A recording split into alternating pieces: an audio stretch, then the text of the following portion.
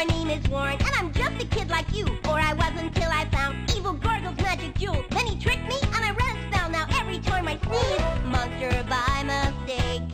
My sister Tracy tries the spell book. She never gets it right, but Tracy doesn't ever give up. Cause you know one day she might find the words that will return me to my former wits and height. I'm a monster by